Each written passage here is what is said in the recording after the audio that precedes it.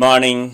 അപ്പം നമ്മൾ 15ാമത്തെ പാരഗ്രാഫ് കഴിഞ്ഞു. ഇനി 16ാമത്തെ പാരഗ്രാഫിലേക്ക് വരികയാണ്. ഓക്കെ, അപ്പോൾ 15ാമത്തെ പാരഗ്രാഫിൽ നമ്മൾ കണ്ടു എന്ത്, ഒരു ഡോക്ടറായിട്ട് പോലും ഒരു പാമ്പ് കടിച്ചാൽ ഏത് തരത്തിലുള്ള മരുന്നാണ് കൊടുക്കേണ്ടത് എന്നുള്ളത് പോലും എൻ്റെ കയ്യിലില്ല, അല്ലെങ്കിൽ എനിക്കറിയില്ല. ഒരു പാരസെറ്റാമോൾ പോലും, അല്ലെങ്കിൽ അറ്റ്ലീസ്റ്റ് ഒരു ചെറിയ ഗുളിക പോലും, ഒരു സാധാ മെഡിസിൻ പോലും എൻ്റെ കയ്യിൽ എടുക്കാനില്ല എന്നുള്ളത് ആണ് ഡോക്ടർ പറയുന്നത്. എന്നിട്ട് അയാൾ സ്വയം പറയുന്നുണ്ട് എന്ത്, I was A poor, foolish and a stupid doctor. I forgot my danger and smiled feebly at myself. അപ്പോൾ ഞാൻ ആ സമയത്ത് പോലും അത്രയും ഡേഞ്ചറുള്ള ഒരു സിറ്റുവേഷനിൽ ഇരിക്കുന്നതായിട്ട് പോലും ഞാൻ എന്ത് ചെയ്യാണ്, വളരെയധികം ദയനീയമായ രീതിയിൽ ഞാൻ ചിരിക്കുന്നു.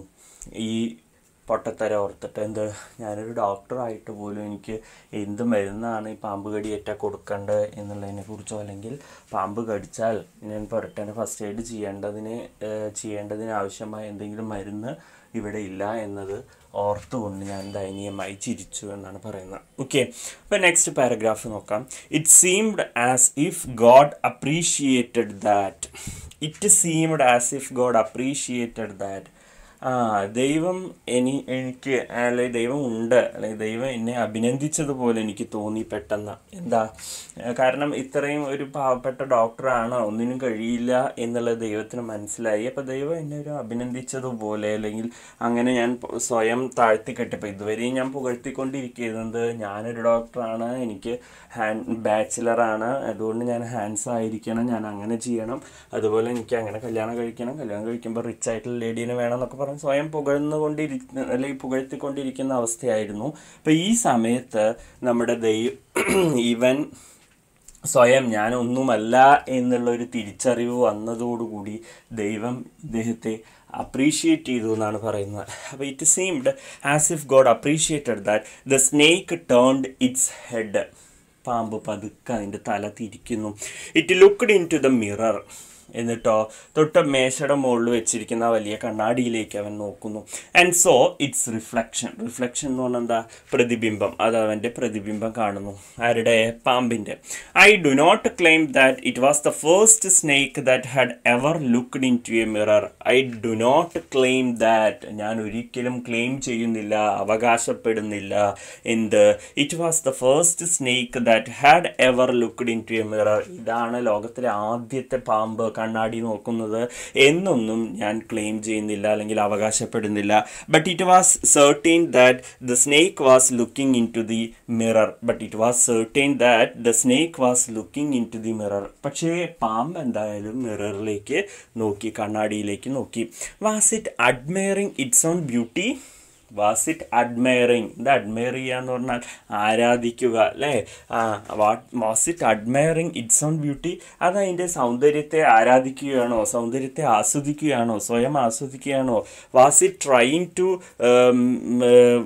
Trying to make an important decision about growing a moustache or using eyeshadow and mascara or wearing a vermilion spot on its forehead? എന്നോട് പറയാം, പാമ്പ് ഇങ്ങനെ എന്ത് ചെയ്യണം, സൂക്ഷ്മമായിട്ട് കണ്ണാടിയിലേക്ക് തന്നെ നോക്കിയിരിക്കുക.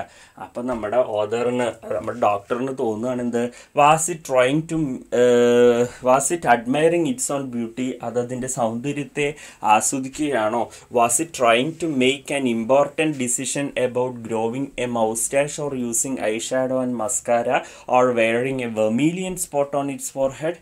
അതതിൻ്റെ സൗന്ദര്യത്തെ വർദ്ധിപ്പിക്കുന്നതിന് വേണ്ടി ഒരു ഇമ്പോർട്ടൻറ്റ് ഡിസിഷൻ, പ്രധാനപ്പെട്ട തീരുമാനം എടുക്കുകയാണോ? എന്ത്? ഗ്രോവിങ് മൗസ്റ്റാഷ്, ഒരു മീശ വയ്ക്കുന്നതിനെ കുറിച്ച് ആലോചിച്ച് നോക്കൂ. പാമ്പ് ഒരു മീശ വെച്ചാൽ. ഓർ യൂസിങ് ഐഷാഡോ, അല്ലെങ്കിൽ ആ പാമ്പിൻ്റെ മനോഹരമായ കണ്ണുകൾ ഐഷാഡോ വെച്ച് അലങ്കരിക്കുന്നതിനെ കുറിച്ച്. ആൻഡ് മസ്കാര, കണ്ണ് എഴുതുന്നതിനെ കുറിച്ച്. Or wearing A vermilion spot, ഒരു സിന്ദൂരപ്പൊട്ട് അതിൻ്റെ നെറ്റിയിൽ തൊടുന്നതിനെ കുറിച്ച് ഓർക്കുകയാണ്. വെർമീലിയൻ എന്ന് പറഞ്ഞാൽ സിന്ദൂരം കേട്ടോ, വെർമീലിയൻ സ്പോട്ട് എന്ന് പറഞ്ഞാൽ സിന്ദൂരപ്പൊട്ട്, അത് നെറ്റിയിൽ തൊടുന്നതിനെ കുറിച്ച് ഓർക്കുകയാണോ? എന്തായിരിക്കും അവൻ കണ്ണാടിയിൽ നോക്കിക്കൊണ്ടിരിക്കുന്നത്? എനിക്കറിയില്ല എന്ന് ഡോക്ടർ പറയണം. I did not know anything four certain. തീർച്ചയായിട്ടും എനിക്കറിയില്ല എന്താണെന്നുള്ള. What sex was the snake? പാമ്പ് എന്താ, ആണാണോ പെണ്ണാണോ?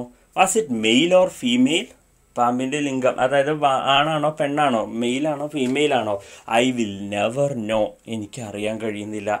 For the snake അൺവൂണ്ട് it self from my am and slowly സ്ലിതേർഡ് in to my lap. For the snake, അപ്പോൾ ആ സമയത്ത് പാമ്പ് ഇങ്ങനെ സൂക്ഷ്മമായി കണ്ണാടിയിൽ നോക്കിയിരിക്കുന്ന സമയത്ത് എന്ത് ചെയ്യാണ്, ദ സ്നേക്ക് അൺവൂണ്ട്, വൂണ്ട് എന്ന് പറഞ്ഞാൽ എന്താ അറിയാം, ചുറ്റുക അല്ലേ, കെട്ടുക ചുറ്റുക എന്നുള്ള അർത്ഥം. അൺവൂണ്ട് ചുരുളഴിക്കുക എന്നുള്ള അർത്ഥം. ഇറ്റ് സെൽഫ് ഫ്രം മൈ ആം, എൻ്റെ കയ്യിൽ നിന്നും പതുക്കെ അതിങ്ങനെ അയഞ്ഞ് അതിൻ്റെ കെട്ടുകൾ ഇങ്ങനെ അയഞ്ഞു തുടങ്ങി. ആൻഡ് സ്ലോലി സ്ലിതേർഡ്, പതിയെ എന്ത് ചെയ്തു, സ്ലോലി സ്ലിതർ ചെയ്യാൻ എഴയുക, ഇൻ ടു മൈ ലാപ്പ്, എൻ്റെ മടിയിലേക്ക് ഇഴഞ്ഞു വന്നു. From there it crept on to the table, എന്നിട്ടോ അവിടെ നിന്നും, അതായത് മൈ ലാപ്പിൽ നിന്നും, എൻ്റെ മടിയിൽ നിന്നും, ഇറ്റ് ക്രപ്റ്റ് ഇഴഞ്ഞു, ഓൺ ടു ദി ടേബിൾ, ടേബിളിൻ്റെ മുകളിലേക്ക് ഇഴഞ്ഞു നീങ്ങുന്നു. And moved towards the mirror, എന്നിട്ട് എവിടേക്ക് നീങ്ങി, മിററിൻ്റെ അടുത്തേക്ക് നീങ്ങുന്നു.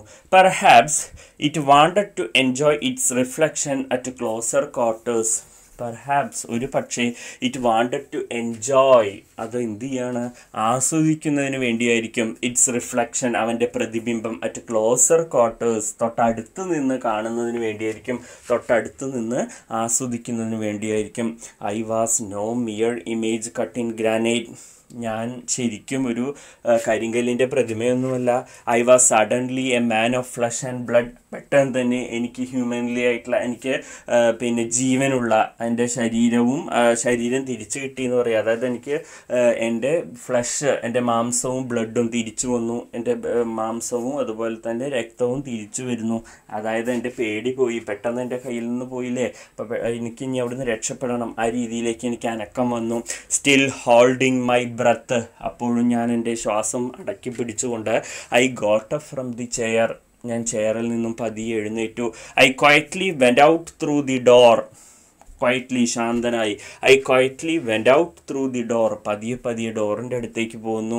ഇൻ ടു ദ വരാന്ത, എന്നിട്ട് വരാന്തയിലേക്ക് ഇറങ്ങി. ഫ്രം ദർ, അവിടെ നിന്ന്, I left in to the yard, ഞാൻ അവിടെ നിന്ന് എവിടേക്ക് ചാടുന്നു, യാർഡിലേക്ക്, മുറ്റത്തേക്ക് ചാടുന്നു.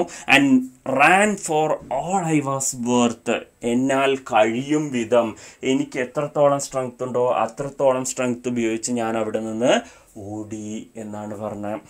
എല്ലാവരും ഒരു ദീർഘനിശ്വാസം ഇടുക, എന്നെല്ലാവരും ഒരു ഫ്യൂ എന്നുള്ള രീതിയിൽ ഒരു ദീർഘനിശ്വാസം ഇട്ടു. Each of us heaved A psi of relief, ആശ്വാസത്തിൻ്റെതായൊരു നിശ്വാസം എല്ലാവരും വിടുന്നു. ഓൾ ഓഫ് അസ് ലിറ്റ് ബീഡീസ്, ഞങ്ങളെല്ലാവരും ഒരു ബീഡി കത്തിച്ചു. സംബഡി ആസ്ക്ഡ് ഡോക്ടർ, ആ സമയത്താണ് ഒരാൾ ഡോക്ടറോട് ചോദിച്ചത്, is your wife very fat? അല്ല, അതൊക്കെ പോട്ടെ, നിങ്ങളുടെ ഭാര്യ വളരെ തടിച്ചിയാണോ? നോ, ദ ഡോക്ടർ സെഡ്, അല്ല. ഗോഡ് വിൽഡ് അതർവൈസ്, ദൈവത്തിൻ്റെ തീരുമാനം മറ്റൊന്നായിരുന്നു. My life companion is A thin ready person with the gift of A sprinter. My life companion, അതായത് എൻ്റെ ഭാര്യ, എൻ്റെ കൂട്ട് എന്ന് പറയുന്നത്, എൻ്റെ ജീവിത സഖി എന്ന് പറയുന്നത്, തിൻ മെലിഞ്ഞ, ready person with the gift of A sprinter, മെലിഞ്ഞ ആരോഗ്യമുള്ളൊരു യുവതി with a gift of A sprinter. Sprinter എന്ന് പറഞ്ഞാൽ എന്താ അർത്ഥം? സ്പ്രിൻറ്റർ, ഓട്ടക്കാരി, അത്രയധികം നന്നായിട്ട് ഓടുന്ന ഒരു വ്യക്തിയായിരുന്നു എൻ്റെ ഭാര്യ. സംവൺ എൽസ് ആസ്ക്ഡ്, വേറെ കുറച്ച് ആൾക്കാർ വീണ്ടും ചോദിച്ചു, doctor, when you Rann did the snake follow you?